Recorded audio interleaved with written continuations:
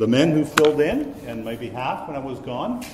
And also, I hope and trust that the time that Gloria Shu shared with you about the Pregnancy Support Center was an encouragement to you and an encouragement about the work that she is doing through that important ministry here in Taichung. Of course, I'm grateful to all of you. I asked you to be faithful in your attendance, and you exceeded expectations, so thank you for that. I know it's a little bit more difficult in the summer season when we're off and doing different things, but thank you for being faithful, and the Lord appreciates that faithfulness as well.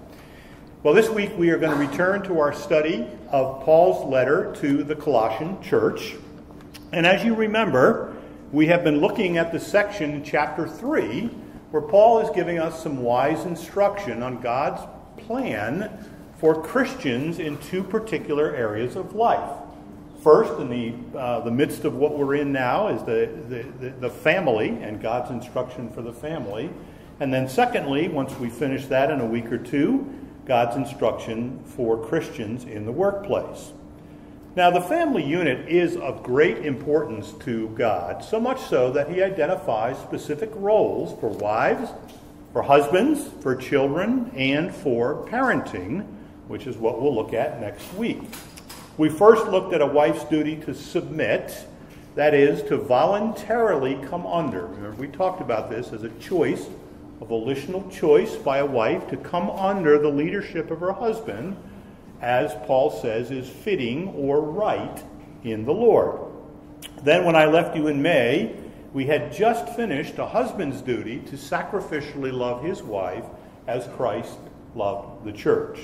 And today we're going to turn our attention to the duties of children, and then follow that next week. We'll complete our study of the family by looking at God's design for parenting.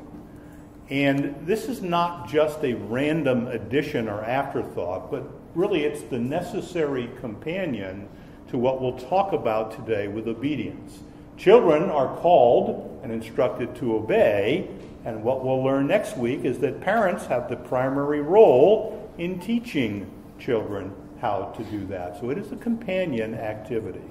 Now, as I've done with the instruction for wives and husbands, I will expand our study of Paul's teaching for children to include its parallel in Ephesians chapter 6 and verses 1 to 3. It's just interesting. In our adult small group, we're doing the same thing as we're looking at some passages in Colossians and then the expanded teachings on that in Ephesians. So the two books have a lot of the same content, Colossians being kind of more of a summary form of it, and Ephesians being the broader teaching on that. So if you would please, let's open our Bibles up first to Colossians chapter 3. Colossians chapter 3, and we'll see Paul's instructions to children in verse 20. Colossians 3 and verse 20. And then after I read that one verse, we'll turn back in our Bibles to Ephesians chapter 6. So in chapter 3 of verse 20, Paul says this about children. Children, obey your parents. Here's the key part of this. In all things, or maybe your Bibles say in everything. And then he gives us a reason, and the reason is, for this is pleasing to the Lord. So, very short, very pointed. Children, obey your parents in everything, for this is pleasing to the Lord. Now, if you could turn back in your Bibles a couple of books, back up through Philippians, and you'll come to Ephesians. And in Ephesians chapter 6, verses 1 to 3, Ephesians chapter 6, verses 1 to 3, Paul is also going to talk about the children's duty in a little bit more expanded fashion. Here's what he says. Children, obey your parents, so the same core foundational command, in the Lord. The reason here, for this is right. Verse 2, honor your father and mother, which is the first commandment with a promise. And then again, another reason, so that it may be well with you, and that you may live long in the land. Okay, so in Paul's teaching here today, in these two sections, he is going to first provide us with the duties of children, or the obligations or responsibilities, any of those words could work, but the duties of children, and he follows that with the purpose or the reason for those duties. So point number 1, the duties. We'll see that in the first part of chapter 3, verse 20 in Colossians, and then in that first part of verse 6 in Ephesians, and verse 2 in Ephesians. Paul follows those duties by giving children some reasons or the purpose in this command. So God's commands aren't without reason, and I think it's terrific that he gives us some very specific reasons.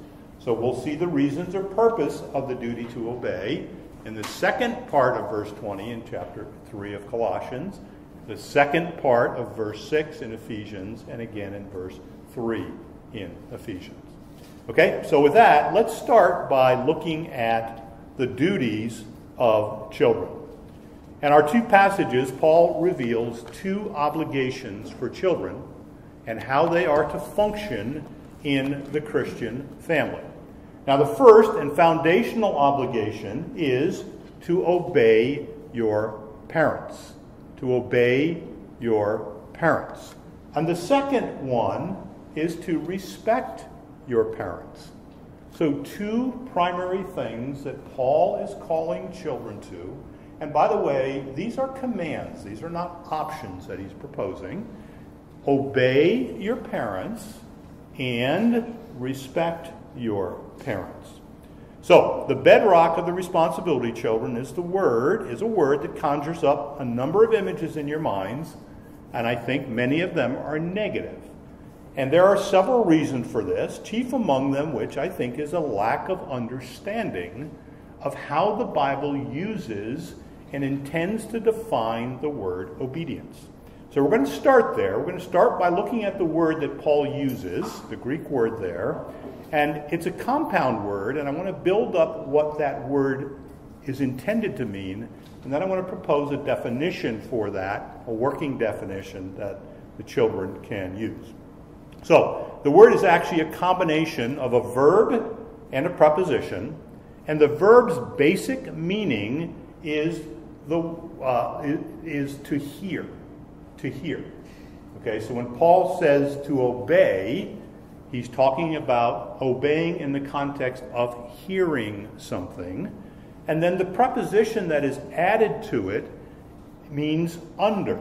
Okay, so to hear under is the general idea, though. So when we put those two things together, when the Bible uses the word obedience, what it is saying is to come under the hearing or the instruction, if you want to use another word, of an authority.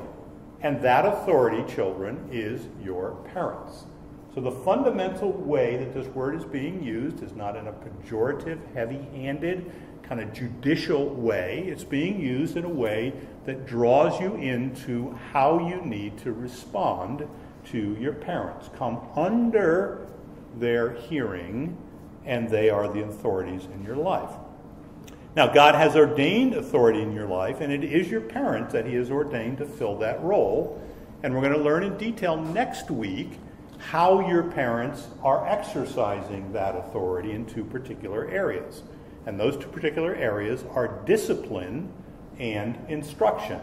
Now, by way of just a quick preview, put your finger in Ephesians and turn back to the book of Proverbs, because this is the central theme, really, of what Solomon is teaching his sons. The first 9 chapters of the book of Proverbs is all about King Solomon's instruction to his sons so that they will live a good life. Here's what he says in verses 8 and 9 of chapter 1. He says, "Hear," okay, now the Old Testament, is in a different language. It's Hebrew. But there's a Greek translation of that as well. And the word here that we're looking at, that is translated here, is the exact same word that Paul uses for obey in Colossians. So hear, my son, or obey, my son, your father's discipline, and do not abandon your mother's instruction. Now why? Well, verse 9, they are a garland of grace for your head and an ornament around your neck. Okay, so really they adorn you is the idea. These are good things that God gives you and your parents, and it's like wearing beautiful adorning jewelry, is what he's trying to say through this poetic word that he does. So the baseline here is the idea of hearing and coming under that hearing of the authority of your parents. Okay, so turn back to where we were in Ephesians, and actually we'll back up to Colossians chapter 3. Colossians chapter 3. So with all that, here's how I'm going to define biblical obedience for you. To obey is to hear and to comply. That means follow or do what they say. To hear and comply with your parents' discipline and instruction. Okay, kids, so if you want to know what your responsibility is in the home, here it is in one simple statement.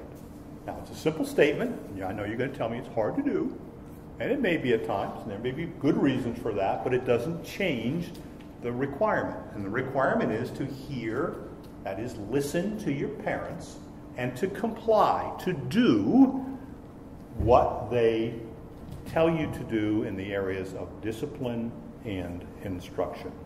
So, kids, first and foremost, job in your lives is to obey your parents. It is, in fact, the one lesson you need to learn as children. And that lesson, parents, needs to start from infancy. Don't think that these beautiful little children don't know how to sin. They are born that way. If you ever watch a young child manipulate a parent, you know it's in their hearts. And this job, parents, is a hard job, but it starts day one when God gives you the gift of a child. Now, in Colossians chapter 3 and verse 20, and then in Ephesians 6:1, Paul goes on to qualify first the scope or the range of your obedience, and then he's going to reveal an attitude that you should demonstrate or display in your obedience. In other words, you need to obey in a certain way. So there's the base command to obey, and then there's a way to do that well and correctly. So we're going to look at both of those things.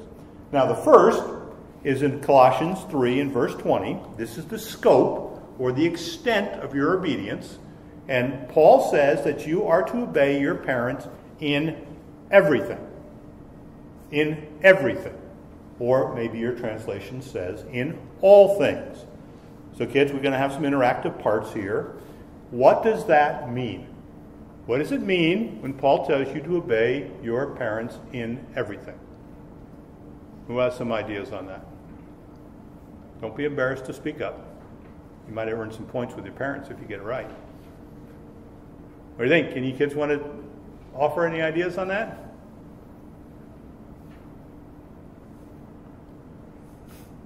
What about you, Elias? You got something? How about your brother, Matthias? You both are thinking about it, I can tell you. I can see in your faces.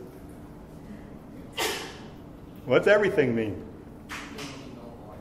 What's that? Absolutely. Yeah, that's a great way to say it. Okay? Basically, when he says everything, he's saying there's no exceptions.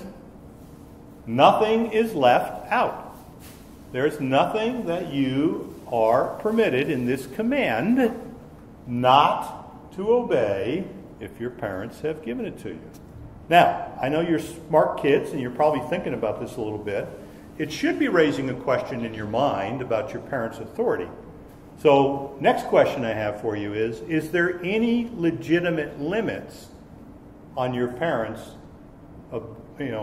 asking you to obey? Are there any legitimate limits on what your parents can ask you to do? What do you think? Any ideas? Is there anything your parents could ask you to do that that wouldn't be included in that in everything statement? And if kids can't get it, parents can think about it too. What do you think? Anybody have any ideas? What about if it's something that's clearly Yeah, so let's use the biblical word for that. What is it? If your parents ask you to sin, right? If your parents ask you to do something that is sinful, do you think that you can not obey that kind of directive? What do you think? Yes or no? It should be based on God's teaching, I think so. Yeah, absolutely, right? So if your parents ask you to sin, should you obey? And the answer, of course, is no. And the reason is no, because Paul does put a limit on it, okay? So if you just had this verse, right, and we take the Bible to be literal, then you don't have any choice, do you? But if you will, turn back to Ephesians and look ahead with me to verse 4, you're going to see that Paul helps you, kids, with this broad responsibility to obey in everything when he says, fathers, and we really should extend that to mean fathers and mothers, do not provoke your children to anger, but bring them up in the discipline and the instruction. And the last part of this verse is the key part of the verse.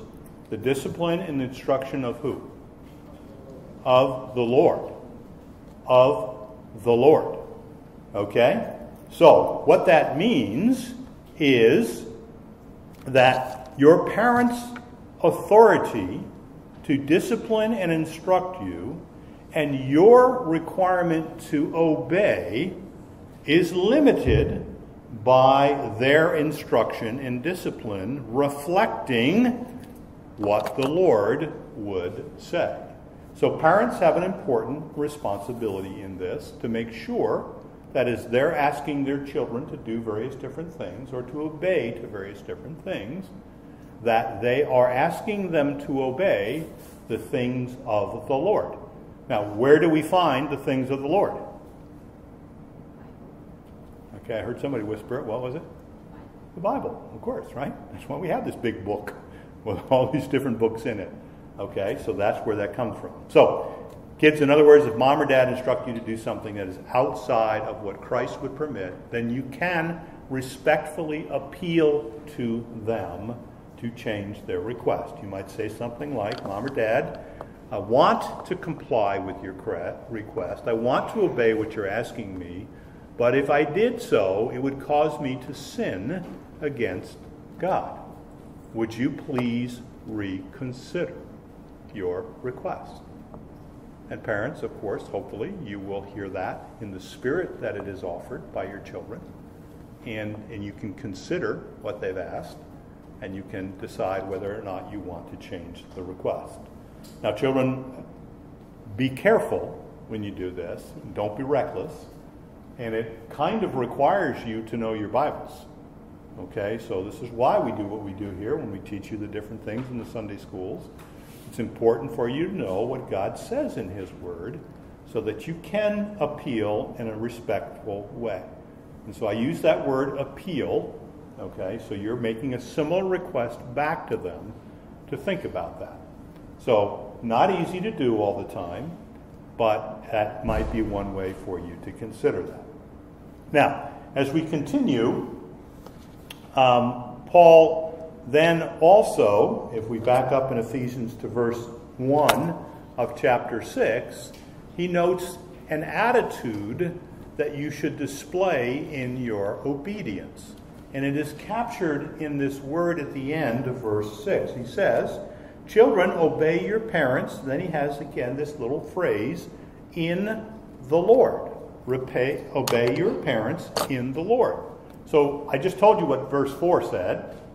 It's the idea of they can only have authority to instruct you in the Word, or in the Lord, of the Lord, and you are called to obey in the Lord.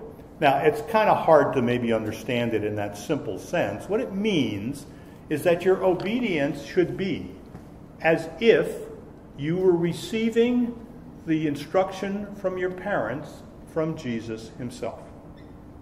Okay, so God appoints your parents as his regents or his authorities in your life. And when they're speaking to you, they're speaking as if they're speaking for Christ. And so when it says in the Lord, what it means is that you should obey, have an attitude of submission to your parents and obedience, as if Jesus himself were standing in front of you and asking you to do that. Now, do you think it would be easier for you to obey if Jesus was standing in front of you asking you to do that? What do you think? Parents or kids? Does that make it any easier? No, I agree with Matthias' head going this way. Why not? What do you think?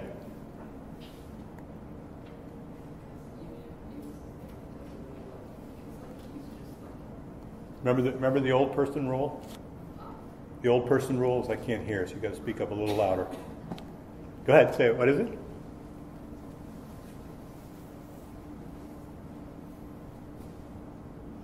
No wrong answer. Go ahead.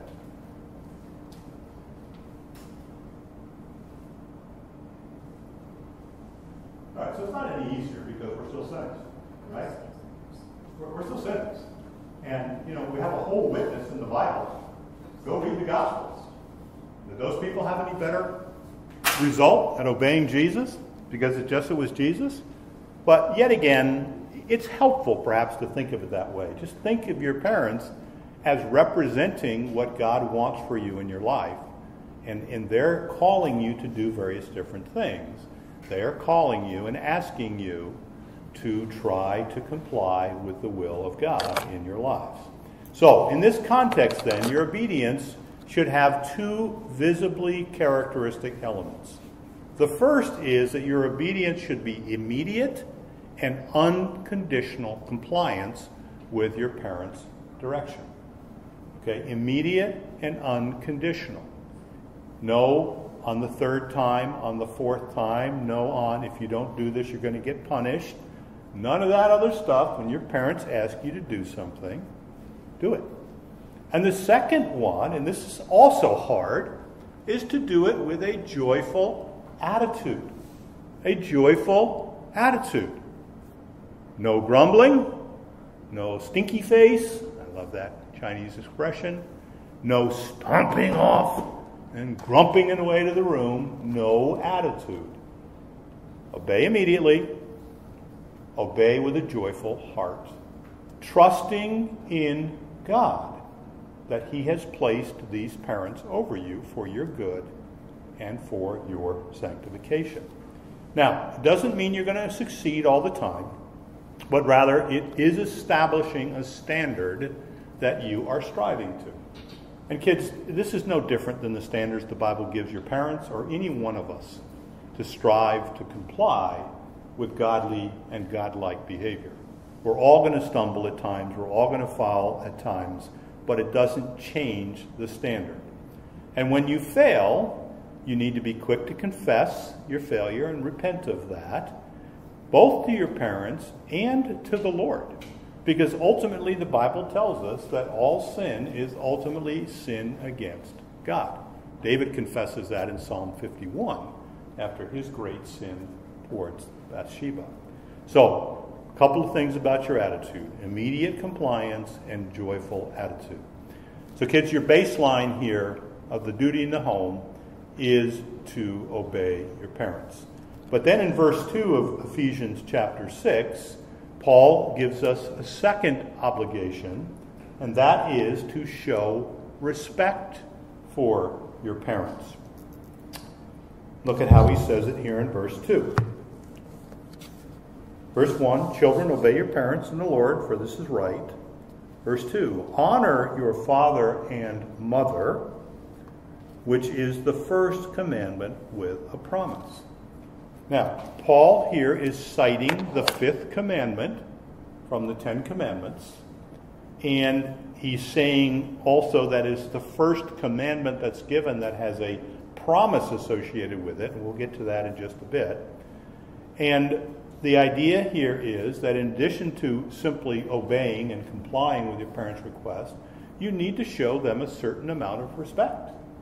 Now, I think Paul adds this for two reasons. Number one is because displaying respect for your parents is a clear external expression of a submissive and obedient heart.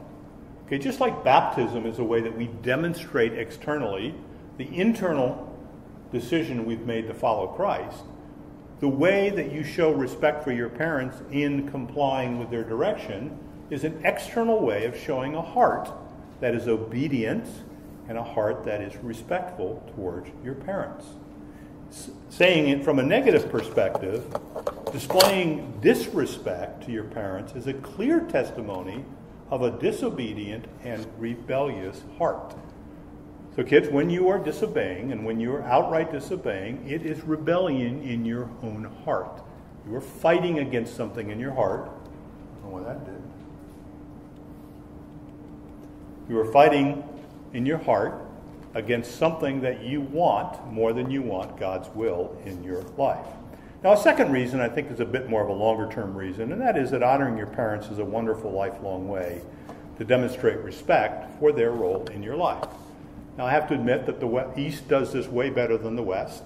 One of the things I love about the Eastern culture is the respect that it has for elders and for parents. And I know some of that may just be duty in terms of the way the culture is, but I also see a genuineness to that, and it's a wonderful quality. In America, it's not that way. Kids get done, they leave, what do they want? They still expect their parents to give them money, do this, do that, and they're disrespectful, and they don't show the honor and respect. So kids, your parents have a tough job. It's not easy. But showing respect is a lifelong thing to do for your parents. There will be a time, and it may seem like it's a long ways away now, when you will not be under your parents' authority, but you will always have the opportunity to show them respect and honor throughout your life, no matter how good or how bad a job they may have done. So, 2 obligations, children: to obey your parents and to respect them.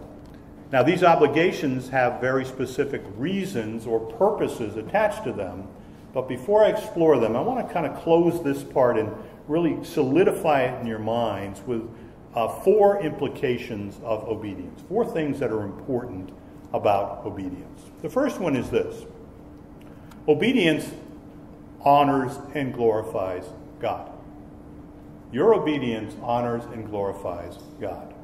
Now, you have a model for this obedience, and that model is Jesus. Jesus, in his earthly life, perfectly obeyed his parents, his earthly parents, and he perfectly obeyed his heavenly Father. And that's why, of course, he could be our perfect sacrifice. But the fact of the matter is, when you're demonstrating obedience, you are honoring and glorifying God, because you are honoring and glorifying his design for you in the family. And that leads to the second one, which is that obedience is part of God's design for you.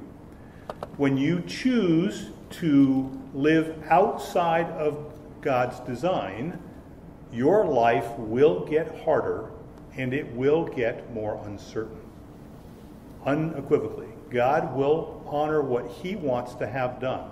So when you are living in rebellion and disobedience, your life is going to get harder, and there's going to be more uncertainty in your life. So this is a protection for you.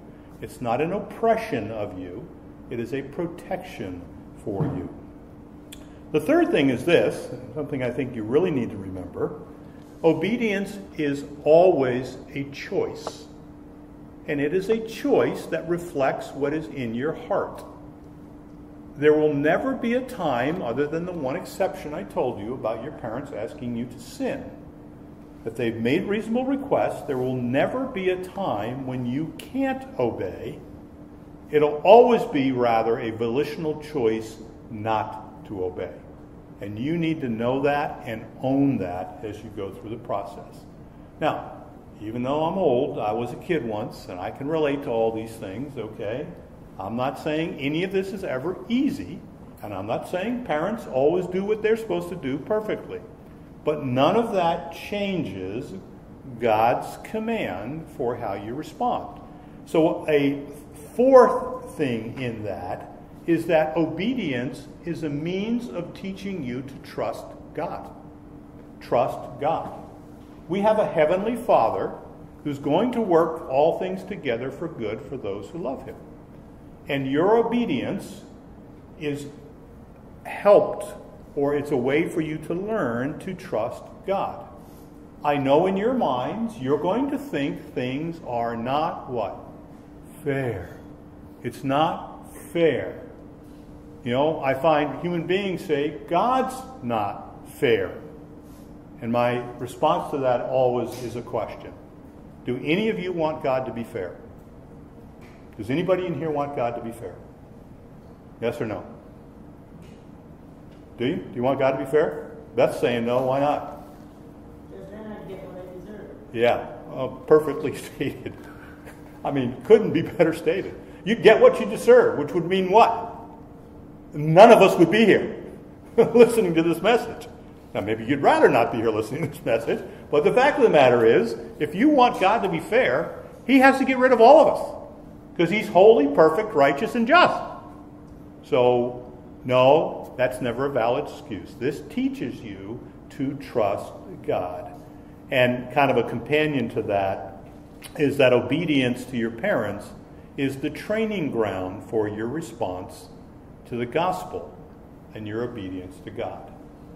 God, through Christ, calls all of us to repentance and belief. He calls all of us to forsake our sin and believe in the work of his Son, Jesus Christ, so that our sins can be forgiven and we can have eternal life. Your parents is a training ground to prepare you to respond to God's command to repent and believe in his Son. And that is the gospel and the most important act of obedience, kids, that any one of you can do in your life. Okay, well, with that, let's look at God's purpose for obedience. And we're going to find this, and again, in the second parts of these verses, and then in verse 3 of Ephesians. Now, I love that Paul immediately supports the duties of children with 4 reasons. It's almost as if he is anticipating a child's favorite objection to direction from their parents, or maybe better, their favorite question when they don't want to comply to their parents' will. So kids, what is that question? Your favorite question when you don't want to comply to your parents' will? Here's a hint. It's a one-word question. What do you think that is? What do you think, Ava? Absolutely right. Why? Why? Ever hear that, parents? Kids, ever say that? Now, did Paul say, comply with your parents if they can give you a good reason? Did he? Is that in any of your translations? Not mine. Okay? So, it's like he anticipates that, and it's the word why. Now, parents, I want to talk to you just for a quick second on this one. I can't tell you how many times I hear parents say something like, oh, little Johnny, he's so cute. He's so inquisitive. He's always wanting to know why when I ask him to do something. And I got to tell you, Mom and Dad, this is never an innocent question. It is never an innocent question, or even an inquisitive one. It's a rebellious response to your authority. And if you permit it to persist, you are telling your child it is okay not to comply with your direction. And if you don't correct it, you're teaching your children that it is acceptable to negotiate with you. Right? Have you ever heard a frustrated parent say, Johnny, go pick up your toys. I'm going to give you 3 tries. What are you doing? You're conditioning your children to believe that the first time doesn't matter. Okay? So, why is never an innocent question. It is always a question that you do. Now, I wasn't a believer when I was raising my kids, and when they asked the question why, I used to say, why? Because we love you. M-I-C, if everybody's ever heard Mickey Mouse, it's the song. Now, that was a terrible response. And I wish I had been a believer at that point in my life, but I wasn't. But the fact of the matter is, why is never an innocent question. So don't let that be. Now, as your children get older and they demonstrate more responsibility, and if you think there is some genuineness that there's something they want to learn, then as a parent, you have the ability to decide what it is. But when they're younger, it's never an innocent question. It's simply a desire not to comply with your direction. All right, well, back to God's purpose for obedience. We could surely find many more in the Bible, but Paul's going to give us 4 motives for obedience. 4 motives for obedience. And the first one of these we find in Colossians. So again, turn back there if you're not in Colossians, chapter 3. And again, back to verse 20. And the first, well, let me read that for us again. So, children, obey your parents in all things. So there we have the command, and we have the scope of the command. And then we get the reason, okay? So it starts with this word for, indicating it's a reason. For this is pleasing to the Lord. So the first motive that you have, children, in obeying your parents is because it pleases God. It pleases God. Now, putting the two ideas together of obedience and pleasing the Lord, I like to think of this first motive as reverent obedience. Reverent obedience. Because it conveys a proper fear of the Lord. In Ecclesiastes, Solomon sums up all the instruction that he has given in the book with this command. The end of the matter is this: fear God and keep, or maybe differently, obey his commandments. So there is really no higher or greater good in life than to please the Lord. And this, frankly, is a good motive for any one of us in the room that are Christians and following Christ's life.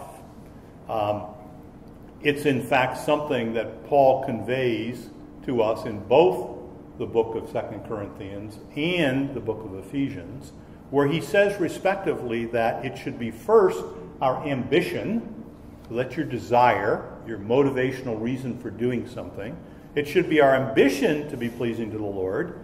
But then I love what he says also in Ephesians, and that is that we need to be learners, or we need to learn how or what is pleasing to God. Okay? We need to learn that. So it's not something we're innately born with. We have to seek out what is pleasing to the Lord. And of course, again, our source for that is the Bible.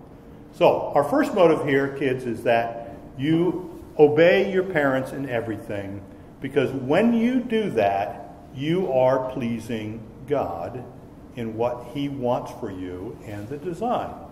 Paul's emphasis on pleasing the Lord in Colossians as the motive for obedience stems again from God's design for order in the family unit. If there wasn't structure and order, your family would be chaos. It would be an absolute mess. Now, husbands are to sacrificially lead their wives. Wives are to voluntarily come under. Children are to obey. So your obedience in the home is the training ground for learning how to live in the structures that God has designed for an ordered society. One of the attributes of our God is he is ordered. Things make sense in what he has created. So that's the first motive.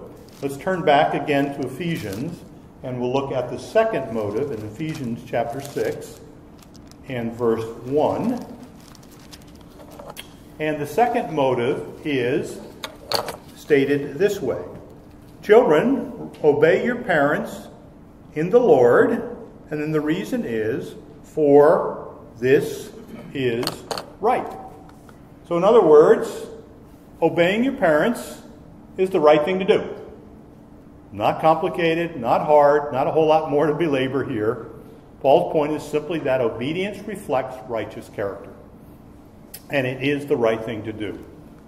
Proverbs 21 and verse 3 says it this way: to do what is right and just is more acceptable to the Lord than sacrifices.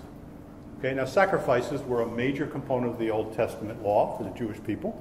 It was the way that they interacted and related to God. They were commanded to do them. But what the proverb is saying is that forget all that stuff, just do what is right and just, and that will be more acceptable to the Lord.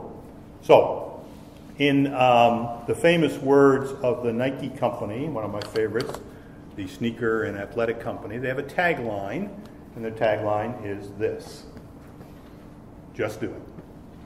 Okay? So, as you are instructed, your motive is to just do it because it is the right thing to do.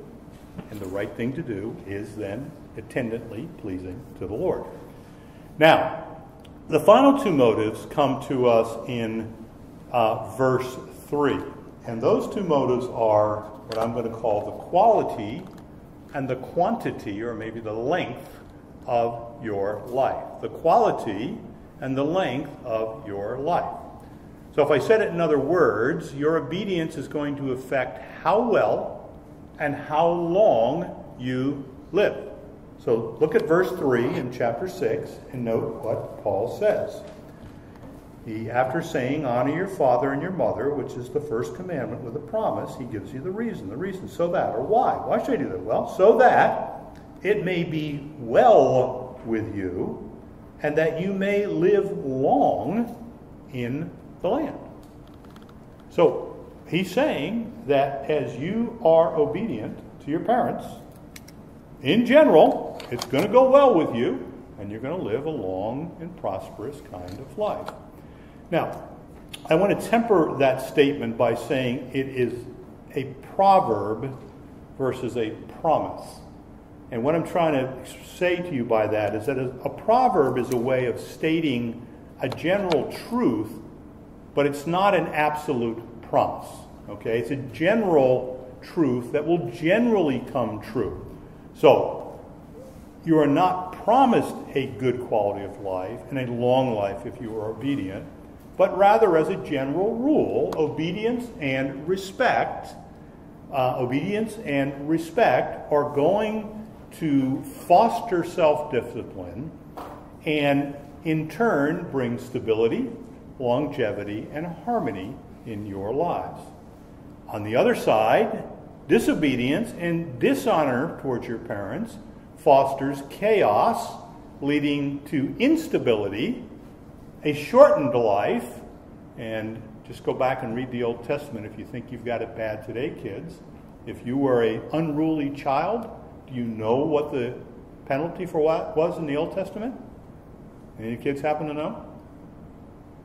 Adults know? They kill you. Literally. Not kidding. Go back and read the Old Testament again.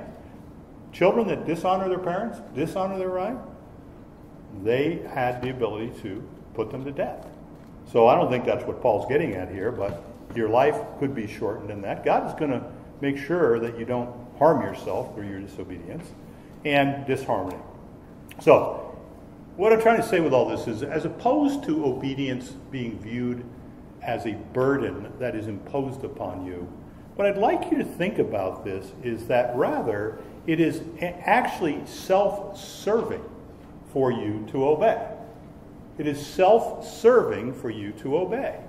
Because Paul says here, proverbially, that as you do that, as a general rule, there's going to be peace and harmony in your life, and that you are going to live a long life. You're not going to do things that are potentially going to cause dire things to happen in your life. Now, that could come about in a number of ways. It could be disobedience and getting involved in things like drugs and alcohol that are bad, and that could cause horrible outcomes. But the fact of the matter is, this is actually self-serving. It's not a burden God is putting on you. It's something that serves you well when you do it well. So, I love the way that one young pastor that I talked to, again, I mentioned I was not a Christian when I was raising my children, and I was asking him, what do you train your kids when they're young? And I'm thinking he's going to come back, well, I want to make sure they know the Lord and who Jesus is. And immediate reply was obedience. Like, okay, why that? And he talked about it. I said, well, what do you do when they disobey? He said, well, until they learn obedience, their world is going to get smaller and smaller. And all he was trying to say with that is that until you can learn to obey consistently in one sphere or one scope of things, I'm not going to expand your responsibilities, your ability to do other things. So when I say that obedience is self-serving, It's self-serving in the sense that as you demonstrate your ability to follow your parents' direction, they can loosen the reins on you and give you more responsibility. But when you can't handle that responsibility and you do things irresponsibly or disobediently, that world's going to get smaller until you have been trained how to respond to your parents in an obedient manner. So again, when I say it's self-serving, I mean exactly how I say it. If you want more in your life, kids, the way that you're going to get there is demonstrate to your parents through your obedience that you can responsibly handle what they're asking you to do. And as you demonstrate that, they can, in their wisdom as your parents, expand your world and give you more opportunity to grow and learn. And look, it is their job to prepare you to live in this world. And you live in a cocoon in your homes right now. It's nice, it's warm, it's safe, it's friendly. But when you go out into the outside world, you're not going to experience that. So they are trying to prepare you for that in your life. So I want you to look at obedience as an opportunity versus a burden. So let me quickly conclude all of this today by saying this. I had said earlier in the message that obedience finds its ultimate focal point in God. Its ultimate focal point in God. The implication, or maybe application of this principle then, is to see obedience as aligning your will to do God's will. Obedience seeks to do what God commands you to do in Scripture by surrendering your will to God's authority and base everything you think, you say, and you do on God's Word. That is the purpose and the ultimate implication of obedience, children, so that you can submit your will to God's will. We have trouble in life when we try to exert our will against God's will. As you bend to His will, as you submit and come under His will, you will feel that warm embrace and all of the beauty that comes with that. So next week, you were patient. Kids, come back again, and we'll be talking about obedience from the perspective of your parents' responsibility to raise you. So come back and you can hear what God requires of them. Let's bow and close in a word of prayer. Heavenly Father, thank you for these teachings that you have given to us through the Apostle Paul. Thank you that you have thought so deeply and thoroughly about matters that we might overlook, something as simple as a child's duty and obligation to obey their parents. And Father, I'm grateful also that it's just not stated as a standalone command or just as a rule to follow, but rather in your kindness you condescend to explain to us the purpose and the reasoning behind your command to obey. And Father, we're thankful for those purposes. We're thankful for knowing that ultimately that purpose is so that we can submit and obey to your will and come under the safety that we find in confessing faith in your Son, Jesus Christ. Thank you for this time this morning. In Christ's name we pray. Amen.